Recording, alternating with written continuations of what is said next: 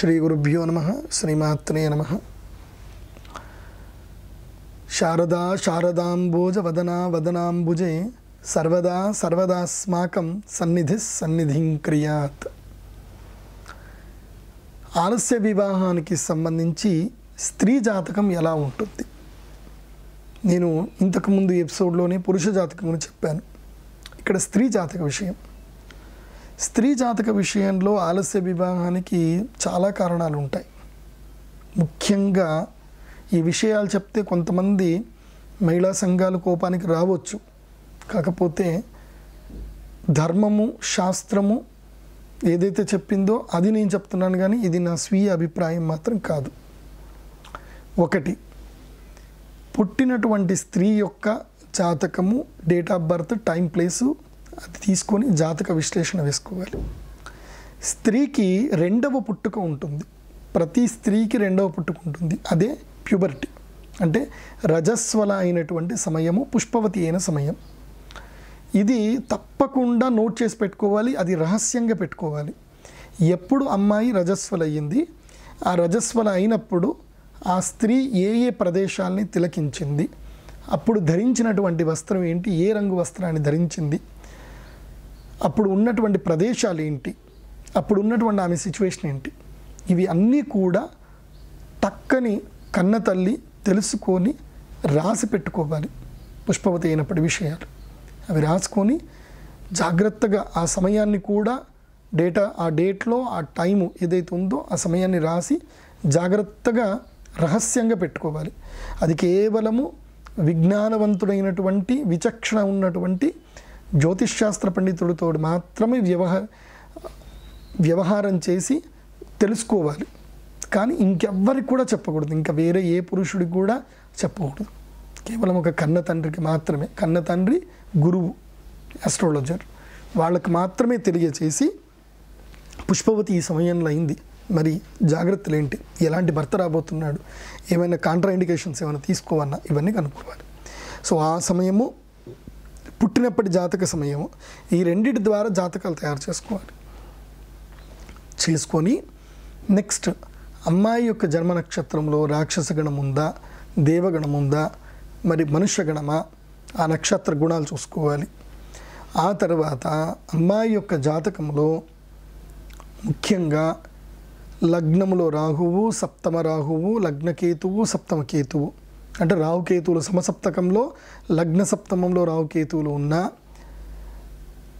అష్టమంలో రాహు ఉన్నా, అదేవిధంగా పంచమ స్థానంలో రాహు ఉన్నా లేదా కేతు ఉన్నా, ఇవి వివాహానికి భంగకారకులు అవుతారు. అంటే వివాహం ఆలస్యం అవుతుంది లేదా వివాహ భంగం అవుతుంది. ఒకవేళ సప్తమ శని, అష్టమ శని ఉన్నా అది కాస్త చెప్పకూడని విషయాలు కొన్ని జరుగుతాయి. సో ఈ విధంగా అష్టమ కుజుడు, లగ్న కుజుడు, సప్తమ కుజుడు, స్త్రీ యొక్క జాతకంలో సప్తమ స్థానము, అష్టమ స్థానము, పంచమ స్థానము చాలా కీలకమైనటువంటివి. ఈ స్థానాల్లో పాపగ్రహాలు ఉన్నట్లయితే కనుక ఆ స్త్రీకి వివాహం ఆలస్యంగా అవుతుంది, లేకపోతే బ్రేకప్లు అవుతాయి, మోసపోతుంది ఆ అమ్మాయి వేరే వాళ్ళ వల్ల. ఇలా చాలా రకాలైనటువంటి విషయాలు ఉంటాయి. ఒకవేళ గనక సప్తమాధిపతి అయినటువంటి వాడు అష్టమంలో ఉన్న ఆ స్త్రీకి ద్వితీయ వివాహం జరిగే అవకాశాలు ఉంటాయి. ఇలా స్త్రీ జాతక రీత్యా ఫలదీపిక అనేటువంటి గ్రంథంలో స్త్రీ జాతకంలో స్త్రీ లక్షణాధ్యాయము అని ఇచ్చారు స్త్రీ జాతకంని. అందులోపల క్లియర్గా ఈ విషయాలన్నీ కూడా చెప్పారు. సో ఇవి కారణాలు.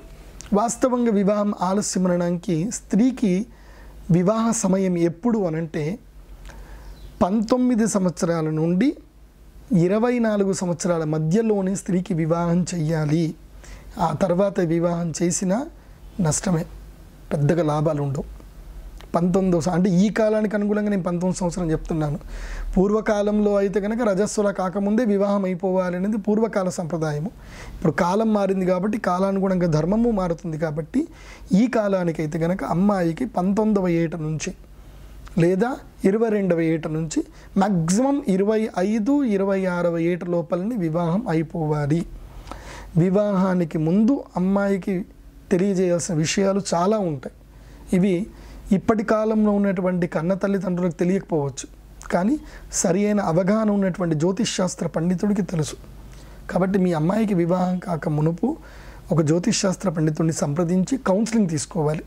వైవాహిక జీవితం అంటే ఏంటి, ఆ వివాహం యొక్క గొప్పతనము, ఆ బంధత్వానికి సంబంధించిన గొప్పతనము, ఆ సంసార జీవితాన్ని తాను ఎలా సమర్థవంతంగా నిర్వర్తించాలి, ఆ తర్వాత సౌభాగ్యానికి సంబంధించిన విలువలేంటి, ఇవన్నీ కూడా శాస్త్ర పండితుడి ద్వారా తెలుసుకొని కౌన్సిలింగ్ తీసుకొని, మరి ఆ అమ్మాయికి ఉన్నటువంటి లక్షణాలు ఏంటి, సహజ సిద్ధ లక్షణాలు స్త్రీకి ఉంటాయి, ఆ సహజ సిద్ధ లక్షణాలు ఏంటి, ఎక్కడ ఆ అమ్మాయి తప్పు చేయబోతుంది, ఆ తప్పులు చేయకుండా ఉండడానికి తను తీసుకోవాల్సిన జాగ్రత్తలు ఏంటి, అటు యోగపరంగా, ఇటు మంత్రశాస్త్రపరంగా, ఇటు ఆయుర్వేద పరంగా. ఎందుకోసమంటే స్త్రీ జాతకంలో కీలకమైంది పుత్ర సంతాన కారకత్వం. కొంతమందికి స్త్రీలకు పీసీఓడి ప్రాబ్లమ్స్ ఉంటాయి, అవి నెగ్లెక్ట్ చేస్తారు, పెళ్ళి అయిపోతుంది. అదే సైంటిఫిక్గా చెప్పాలంటే ఈస్ట్రోజన్ హార్మోనల్ ప్రాబ్లమ్స్ ఉంటాయి ప్యూబర్టీ తర్వాత. సో అవి కూడా వివాహానికి చాలా కీలకమైనటువంటివి. సో దానికి సంబంధించి కూడా కౌన్సిలింగ్ ఆస్ట్రాలజర్ ఇవ్వగలగాలి.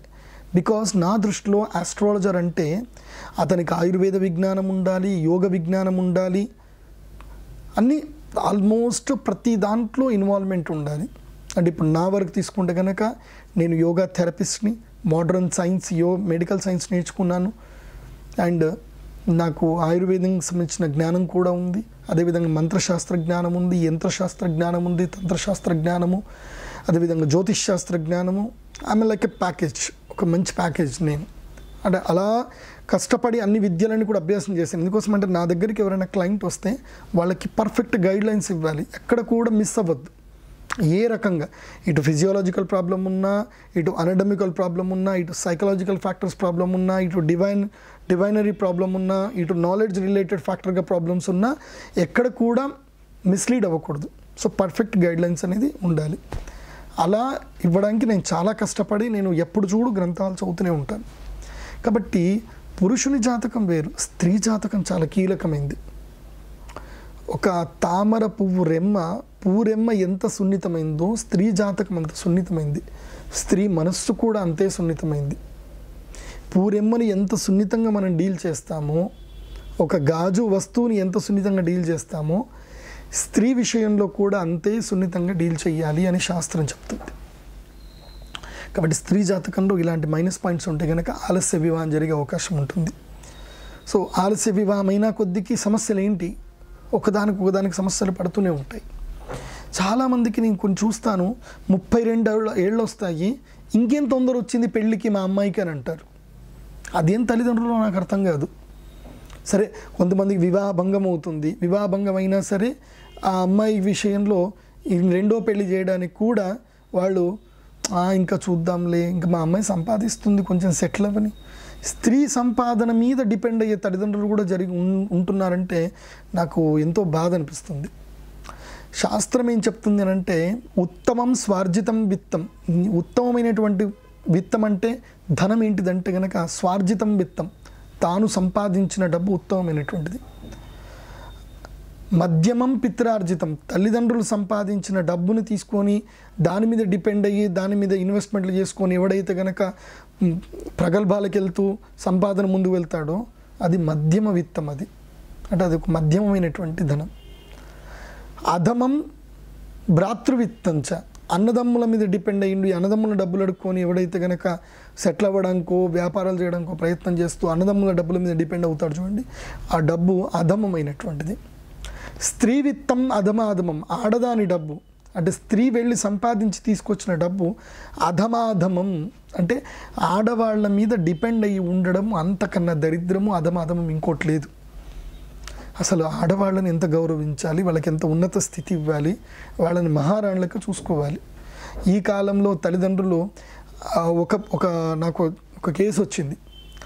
ఆ అమ్మాయి సంపాదించింది, ఆ అమ్మాయి పర్సనల్ లోన్ తీసుకొని పెళ్లి చేసుకుంది. పెళ్లి తర్వాత ఆ పర్సనల్ లోన్ అమ్మాయి తీర్చుకుంటూ ఉంటే భర్తతో గొడవ. తల్లిదండ్రులు, అవును మా అమ్మాయి లోన్ తీసుకుంది, కడుతుంది, తప్పేముంది. ఆ భర్త ఏంటంటే నేను ఇంత కష్టపడుతున్నా, అంది చేస్తున్నా, నాకు కూడా ఫైనాన్షియల్గా సపోర్ట్ ఉండాలి కదా అని అంటే నీ సంపాదన నీది, మా అమ్మాయి మీతో ఉంటుంది కదా అంటే అదొక రకంగా అన్నమాట. అంటే మా అమ్మాయి మీకు అన్ని సుఖాలన్నీ ఇస్తుంది కదా, చాలా తప్పది. స్త్రీని మీరు కన్యాదానం చేస్తున్నప్పుడు ఫ్రీగా ఇవ్వండి. ఫ్రీ ఆఫ్ అంటే ఆమెకి ఎలాంటి బర్డన్స్ లేకుండా ఇవ్వండి. ఈ మధ్య కొంతమంది తల్లిదండ్రులు అయితే కనుక కూతురు వేరే వాళ్ళ ఇంటికి కోడలుగా వెళ్ళినా సరే వాళ్ళ నుంచి అక్కడ కూతురు సంపాదించిన డబ్బులు అడుక్కుంటున్నారు. అది ఏం దరిద్రమో తెలియట్లేదు. సరే, అది ఎవరెవరు వాళ్ళ ఇండివిజువల్ వాళ్ళ ఫ్యామిలీస్ ఇష్యూస్. కానీ ఇక్కడ విషయానికి వస్తే కనుక స్త్రీకి ప్రాధాన్యం ఏంటంటే సంపాదన ప్రాధాన్యం కాదు, ఆమెకి ఆరోగ్యం ప్రాధాన్యత. స్త్రీకి ముఖ్యంగా కావాల్సిన ఆరోగ్యము, సులక్షణము, సౌభాగ్యము ప్రాధాన్యత. ఇవి ప్రాధాన్యత ఇచ్చి ఆమెకి గౌరవం ఇచ్చినప్పుడే ఆ వంశాన్ని ఉన్నత స్థితికి తీసుకెళ్ళగలుగుతుంది. అదే శాస్త్రం చెప్తుంది. స్త్రీలను మీరు వ్యాపార వస్తువుగా, డబ్బు సంపాదించే వస్తువుగా ఎక్కడైతే చూస్తారో ఆ వంశాలు అధస్థాయికి వెళ్ళిపోతాయి. ఇది శాస్త్రం చెప్తున్న విషయం, నేను చెప్తున్న విషయం కాదు. కాబట్టి స్త్రీని ఒక సరస్వతిగా, ఒక లక్ష్మిగా, ఒక పార్వతిగా గౌరవించాలి. అలా గౌరవించినప్పుడే ఆ కుటుంబాలు ఉన్నత స్థాయికి వెళ్తాయి. సో ఈ జాతకాల్లో ఈ దోషాలు ఉన్నప్పుడు మరి పరిహారాలు ఏంటి అంటే, దీనికి సంబంధించిన శుక్రగ్రహం సమస్య ఉంటే కనుక మంగళచండీ తంత్రం, కుజగ్రహం ఉంటే కనుక మంగళచండీ తంత్రము, గురుగ్రహం వల్ల కారకత్వం అవుతే కనుక వివాహానికి గురుగ్రహుడు కారకత్వమే, గురు వక్రత్వంలో ఉన్న, నీచములో ఉన్న వివాహానికి ఆలస్యమే అవకాశాలు ఉంటాయి. సో దానికి భార్గస్పత్య తంత్రము, అదేవిధంగా శుక్రగ్రహం కనుక కారకత్వం అవుతే కనుక, శుక్రగ్రహం కారణమయ్యి వివాహానికి ఆలస్యం అవుతే కనుక దానికి ఐంద్రాణి చండీ తంత్రము, రావుగ్రహానికి కేతుగ్రహానికి సంబంధించిన కాలసర్పదోషము, ఇలా కొన్ని తాంత్రిక పూజలతో కలుపుకొని పర్ఫెక్ట్గా పూజలు చేసి దాని యంత్రసిద్ధి కలగాలి. ఎందుకోసమంటే ఒక పూజ, ఒక సిద్ధి కలగాలి అంటే దానికి 3 సంయోగం ఉండాలి. ఒకటి యంత్రము, మంత్రము, తంత్రము, ఈ 3 కలిస్తేనే సిద్ధి అనేది కలుగుతుంది. త్రికరణ శుద్ధిగా పూజ చేయాలి. అంటే కాయము, మనస్సు, వాక్కు ఈ 3 కూడా కలిసి ఉండాలి. త్రికరణ శుద్ధిగా త్రిసిద్ధితో కలిసి చేస్తేనే ఆ పూజ సిద్ధిస్తుంది. కాబట్టి పరిహార పూజలకు అని చెప్పి సామూహికంగా వెళ్ళి పూజలు చేయించకండి. ఈ పరిహారాలు ఎందుకు మేము ఇంత నొక్కి ఒక్కాడని చెప్తున్నామనంటే, ఇదేదో మీకు భయపెడదామనో, మీ దగ్గర డబ్బులు లాగుదామనో ఈ ప్రయత్నాలు కావండి. ఎందుకోసమంటే పూర్వజన్మలో చేసినటువంటి కర్మ ప్రభావం చేత ఈ జన్మలో దుఃఖాలు రావద్దు అనడానికి పతంజలి యోగ సూత్రంలో తాను చెప్పాడు. జన్మౌషధి మంత్రతపః, జన్మ ప్రవృత్తి వచ్చినటువంటి దోషాలను మంత్రము ద్వారా, ఔషధముల ద్వారా, తంత్రముల ద్వారా, యోగము ద్వారా ఓవర్కమ్ చెయ్యాలి. ఆ విషయంలో కాంప్రమైజ్ కావద్దు. ఎందుకోసమంటే ఈ జన్మంలో మానవ జన్మ దుఃఖపూరితమైనటువంటిది. ప్రతి మానవుడికి కూడా ఒక చోట దుఃఖం వస్తుంది. ఆ దుఃఖాన్ని దేనైనా ఓవర్కమ్ చేయవచ్చు. కానీ వైవాహిక జీవితంలో వైవాహిక జీవితం సమస్య వచ్చిందనుకోండి, మనస్సు పగిలిపోతుంది. మనిషికి శారీరక సమస్య వచ్చిందనుకోండి, అది ఆయింట్మెంట్ పెట్టుకుంటేనో మందులు వేసుకుంటేనో క్యూర్ అయిపోతుంది. శారీరక సమస్యలు ఆ బాధలు ఎక్కువ రోజులు ఉండవు. కానీ మానసిక సమస్య, ఒక్కసారి మనస్సు విరిగిందా, మనస్సు దెబ్బతిందా, చాలా అది అతుక్కోవడం కష్టం. అందులో నుంచి ఆ జ్ఞాపకాల నుంచి బయటకు రావడం కష్టం.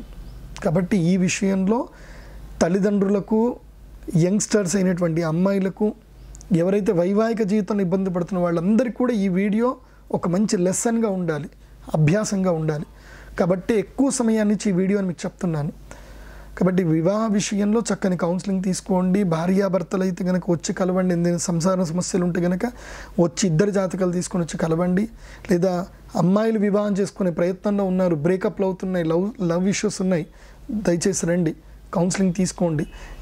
ఏం చెయ్యాలి అన్నీ తెలుసుకోండి, జాగ్రత్తలు తెలుసుకోండి, భావి జీవితాన్ని సరిగ్గా చేసుకోండి. మీ కూతురు విషయంలో ఇంకా రజస్వలు కాలేదు, పుష్పవతి కాలేదు, ముందుగానే రండి. మా అమ్మాయి జీవితానికి ఎట్లా ముందుగా మేము ఏం జాగ్రత్తలు తీసుకోవాలి కనుక్కోండి. ఈ విధంగా చక్కని సుగమమైనటువంటి జీవితానికి జ్యోతిష్ శాస్త్రము మనకి గొప్పవాళ్ళు ఇచ్చినటువంటి ఒక వరం. ఆ వరాన్ని మీరు అభ్యాసంగా స్వీకరించండి, దాన్ని అనుసరించండి, ఆహ్లాదకరమైన జీవితాన్ని అనుభవించండి. నేను చెప్పినటువంటి ఈ వీడియో, ఈ కంప్లీట్ కంటెంట్ మీకు నచ్చాలి.